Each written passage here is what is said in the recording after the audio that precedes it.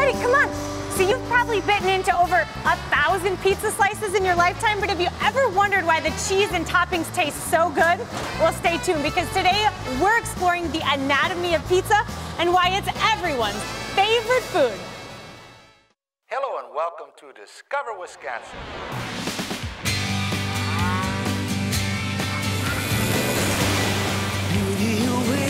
Around each bend, the enchantment never ends. For every season there's another reason for you to come discover Wisconsin. This episode of Discover Wisconsin, America's Dairyland, is brought to you by the Dairy Farm Families of Wisconsin, the Wisconsin Milk Marketing Board. America's Dairyland is your land. Ah, pizza. Some consider it food of the gods. Others, a canvas to create a masterpiece using any number of ingredients, including Wisconsin cheese. And it has quite a storied history. By the beginning of the 1900s, pizza had made its way into some cities in the United States, thanks to Italian immigrants. American soldiers further prompted its popularity at the end of World War II, having sampled it while serving in Italy. Nowadays, more than 93% of Americans eat pizza once a month, and chances are you're one of them. With that kind of popularity, let's explore why pizza is the quintessential food of choice among young and old alike. Okay, let's start with that one ingredient that makes pizza so utterly delicious and fulfilling: Wisconsin mozzarella cheese. You may not know it, but there's a lot of research that goes into crafting the perfect mozzarella cheese to top your pizza. And John Yagi at the Center for Dairy Research at UW-Madison really knows his mozz. The starter culture is what drives the whole process. This is bacteria, live bacteria, that we're going to put into the milk now, and what that will do is it'll acidify the milk, and this is how one of the ways we can control the functionality of the cheese, the melt and the stretch, by the amount and the type of starter we put in the cheese vat. Wow, this is neat. Let's throw it in. Okay. All right, here we go. These UW researchers make cheese and test it to see how different cheese-making methods enhance or change the quality of the mozzarella. But making cheese isn't the only part of mozzarella testing that goes on at the Center for Dairy Research. Let's head up to the lab for more testing. Research. Just a little more. So now that we know how the cheese is made, we really want to see how the cheese is going to react in the oven on the pizza. Dean, I think we're ready. Voila! Into the oven it goes. It's here where the real test begins. Makes you wonder, how will this cheese hold up? So, Emmy, these cheeses are the same exact cheeses, but in this case, we bake the pizza in a home consumer oven, and this cheese was bought at the retail store, so that's what it was intended for. But we took the exact same cheese on this pie and baked it in our commercial oven, like a food service establishment would use, and you can see how much darker it is and how much burnt it was. So the oven really affects how the cheese performs. That's really amazing. Aha! I get it. So it's not just how mozzarella performs, it's how different varieties of cheese might react with mozzarella on a pizza. Now, as good as this looks, you actually do this for a purpose. We do. We do it for educational purposes to show how different cheeses that could be blended with mozzarella on a pizza, how they differ in their characteristics, how they differ in oiling off, how they differ in browning, how they differ in their melt characteristics, and how they differ in their stretch characteristics. Oh no, I think I left the oven on. Whoops! Sometimes these things happen. But one thing's for sure, blended cheeses enhance the overall flavor of pizza. Just ask Chef Ulrich Koberstein, Director of Culinary at Sargento Foods, where they craft specialty blends of shredded cheeses. So it really helps to use a cheese that has more flavor, or multitude of different flavored cheeses that you can put together that really complement what you're cooking with. And by using toppings such as shrimp and chorizo, the cheese variables are, well, endless. It isn't challenging, you don't have to think too much about it, and when you find a great pizza, you love it. Discover our favorite pizza places by going to our website and choosing destination America's Dairyland. We're sure that you'll love this. Salud. Cheers. Stay tuned. Welcome back as we discover the great taste of Wisconsin pizza. So now that we've discovered the anatomy of the cheese, we're on to our second ingredient, the crust. Let's go, I'm hungry. You coming? First stop, Racine, where tucked into a corner of an urban neighborhood sits Wells Brothers Pizza. They're as rich in history as they are in pizza. Surviving a fire that leveled the place in 1967, this decades-old dough press keeps cranking out award-winning pizza crust. All right, let's put it through the machine. All right. First, you just kind of flatten it out a little bit. Yeah, we're just flattening it out so it's somewhat round. Okay. Okay. Throw it up on the thing, and we're going to just adjust as we go here. First one is not going to be so tight. So what you want to do is kind of get it a little bit oblong. We're going to take it and turn it. Don't have to put any more flour on it. And then you put a little more pressure on it. Okay. You can feel how it's starting to get nice and thin. Oh, yeah. Yeah. So, you know, it works out nice. And what you want to do is just keep spinning it around till you get pretty much a nice round. Now that circle is 16 inches. And they top that 16 inches with select ingredients and bake it to perfection. It's their trademark thin crust, quality Wisconsin mozzarella cheese, and fresh toppings that have kept Wells Brothers a favorite among locals. Being from Racine, I couldn't resist biting into a slice. Yeah. Oh, That's a good pie. perfect. Crust is perfect. Think we You can did get a good. table here? Another Wisconsin gem that makes notable crust is Il Ritrovo in Sheboygan. The restaurant boasts the only certified wood-fired Neapolitan-style pizzeria in the state. All right, so we've tried the thin crust. We love that, but now maybe you're looking for something a little bit doughier. Take a look at this. Let's give it a try. Let's go back and see how they do this. Ask any of their customers, and they'll likely say this pizza tastes great because of its simplicity. So I decided to see for myself. Less is more is what they say with Less this is more. pizza. It's all about balance and quality ingredients and tasting what is on the pizza. But you guys do a special pizza usually every day. We do. We change it up just about every day, and it features a different product that we want to showcase on the pizza. Different cheese or meat or whatever. All right, and next, the curds. And now we're ready for our handmade mozzarella. So we'll take a handful, squeeze out some of the extra moisture.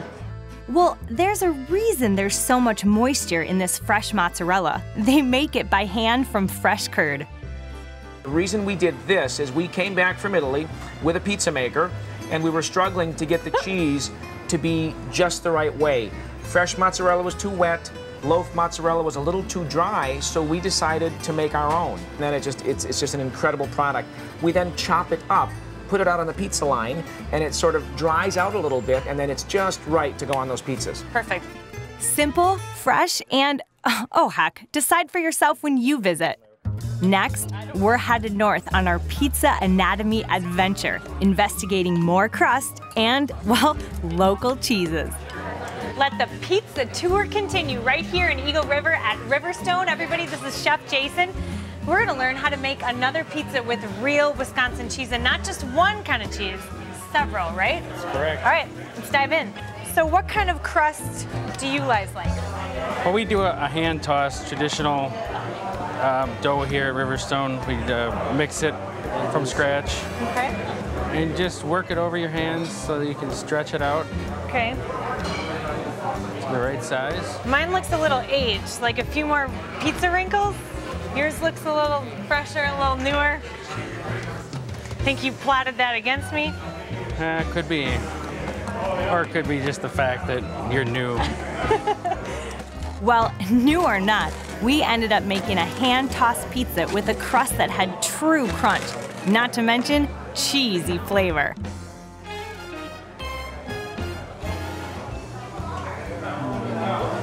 Right Wisconsin cheese. Oh my gosh, you can taste the blue, definitely the parm. That's fantastic. And you know, the oil, I can taste that too. A little garlic flavor. You guys, he makes a mean pizza. Make sure you get to Riverstone. For even more cheesy pizza recipes, log on to discoverwisconsin.com and choose Destination America's Dairyland. Don't go away. Lastly, the cheese curds. And get ready for more lip-smacking pizza. Welcome back to your guide into the anatomy of pizza, the great taste of Wisconsin. So today I'm feeling just a little saucy, and we've talked cheese, we've talked crust. Now it's time to talk sauces and fresh ingredients. And we're here with Britton at Wild Tomato. You guys make a unique pizza. Tell me about it. we do. We've got the cheesehead pizza, and it's got the regular tomato sauce, but then it has broccoli, spinach, bacon, chicken, and then it's topped with cheese curds. Makes it a little bit different. That is a cheese. The only thing we're missing is the actual cheese head, so let's get to it. Okay. Fresh local ingredients, Wisconsin cheese, and seeing your pizza made right in front of you is what keeps pizza connoisseurs coming back to this little slice of heaven in Door County. So despite what people may think, you can shy away from that tomato sauce. Talk about these two sauces for these great pizzas. Well, we always have the red sauce as a standby, but we've got an artichoke dip here for the base, and then this is a garlic and herb cream cheese for the fun guy. Very unique, out of the ordinary. Absolutely. Really different. This one, especially with the mushrooms, it shines. It's here. his favorite, I can tell. It is. All right, let's get in there and try it. Cheers. Cheers. I couldn't wait. Another creative pizza concept is the La Fortuna mobile pizza oven. It brings pizza to the people rather than people to the pizza parlor. How cool is that? It's fun to do street festivals because that's when we see people, a large number of people who have never seen anything like this before, and then their jaw drops and then they start saying, oh my God, this is the coolest thing ever. La Fortuna was built from a dream, literally. Scott's wife Jen dreamed up the idea during sleep-deprived nights raising their newborn daughter. And let's face it, I bet you even occasionally dream of biting into a delicious slice of gooey goodness. Our philosophy of pizza, although our flavor is firmly rooted in Wisconsin, our inspiration is from the Neapolitan style. And in Naples, the pizzas are simple.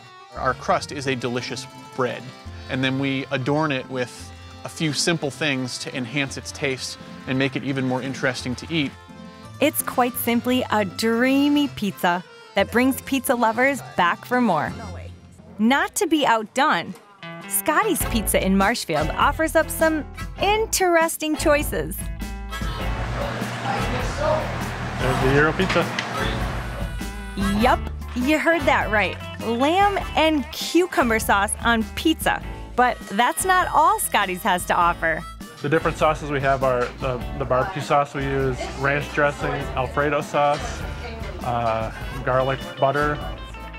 So if you're looking to get away from the typical and move into the extraordinary, Scotty's delivers. Our broccoli, bacon, and cheese is our #1 selling pizza out of all the pizzas. Take our word for it. We tried it, we liked it, and it tastes like no other.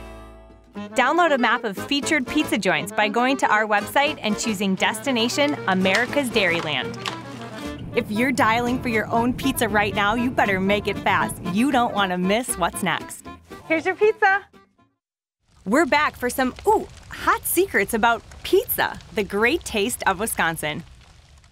Heading north to Cable, I found my own little diamond in the rough.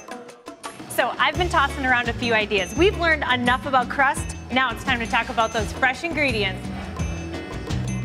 Well, you've come to the right place.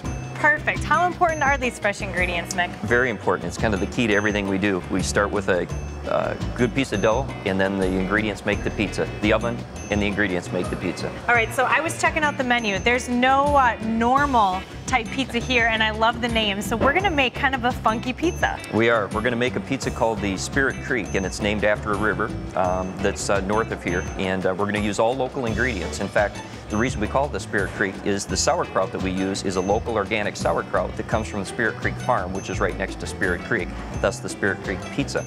You know, the spirit in the Rivers Eatery is just as engaging and warm as the pizzas. Sir, it looks like you need a little help with this pizza. And there was a spot open. No, that's my pizza. What is it about these pizzas that keep you coming back? They're delicious. And the crust is really good. Whoa, Clearly, this pizza passes the taste test. I can't say I've ever had sauerkraut on a pizza, and this sauerkraut is beautiful. All Wisconsin. Oh my gosh, that's fantastic. Good, good. I'm glad you like it. Oh, I wish you could be here to eat this. If fresh and local flavor is what you seek, you'll discover it in the west central part of the state at Suncrest Gardens Farm in Cochrane. And guess what? They grow their own ingredients right here on the farm. Raising real food that people can enjoy, and they get to come out and just sort of create a community of people and entertainment that just brings a richness to all of our lives. So it's fun to share it with everybody. Enjoying the scenery as well as the food makes this outdoor parlor an experience as memorable as the pizza. Well, it's the local flavors, you know, that are all blended together and in kind of unique ways on the pizza. You know, there's not just one way to make a pizza. At Nelson Stone Barn in Nelson, Wisconsin, they also serve pizza fresh and local. And here you have all the fresh artisan cheese that I can get from around here that's fresh made, is always the best. You taste it, it comes right through on the pizzas. And the great news is, you won't have to wait long to bite into these pizza pies. It flash cooks it, so if it's not fresh, you'll really taste it. It makes a huge difference whether the ingredients are fresh. Another pizzeria that subscribes to the Code of Freshness is a Madison favorite, the Roman Candle. And their pies have amassed quite a following. This is what I would call a cult favorite. People who like this pizza love this pizza. We start with a base of Alfredo sauce, which is made right downtown in Madison at RP's Pasta. We put beets, delicious Wisconsin mozzarella cheese and blue cheese. We put caramelized onions, which we caramelize ourselves, and walnuts. Wow. And then we top it once it comes out of the oven with some nice, fresh arugula, which gives it a nutty, crisp flavor. For those outside-the-box eaters. Correct, although it is delicious in a pizza box as well. Out-of-the-box ingredients with a touch of freshness thrown in to top it off. Now that we've got this fresh agomalo out of the oven, we're gonna top it with a little fresh arugula, just to finish it off and give it a little bit of a bite right at the end. So, if you lean towards the eclectic or just plain fresh and delectable, you're in for a treat. Okay, we appreciate the order. We'll have that to you as soon as we can. Thank you. Brewer, it sounds like you guys are really busy. I'm getting really good at making pizzas. Why don't I help you out? I'll tell you what, when you get back from taking your very first delivery, we'll let you make some pizzas in the kitchen. This needs to get out right now no while problem. it's still hot. Thank you. I really want to impress Brewer, but this pizza smells so good, I just have to take one bite. I don't think they'll notice. I hope we didn't make you too hungry, but come on, we know we did. If you're looking for that great pizza topped with real Wisconsin cheese, you know it's only a phone call or short car trip away. Join us again next week as we continue to discover more of Wisconsin. You gonna join me or what? This episode of Discover Wisconsin, America's Dairyland, is brought to you by the Dairy Farm Families of Wisconsin, the Wisconsin Milk Marketing Board. America's Dairyland is your land. You know, Wisconsin is filled with so many exciting things to do. So travel Wisconsin and find out for yourself. There's a destination just waiting to be discovered by you. For more information and bonus video from the episode, go to discoverwisconsin.com. While you're there, click on the Cadiddle link to watch entire episodes from this season or past seasons. And don't forget, follow us on Facebook, Twitter, and Discover Wisconsin Radio all across the state. Hi, here's your pizza. Right. Enjoy. Thank you. You're Smells welcome. delicious. Whoa, wait. There's a piece missing. Whoops, sorry.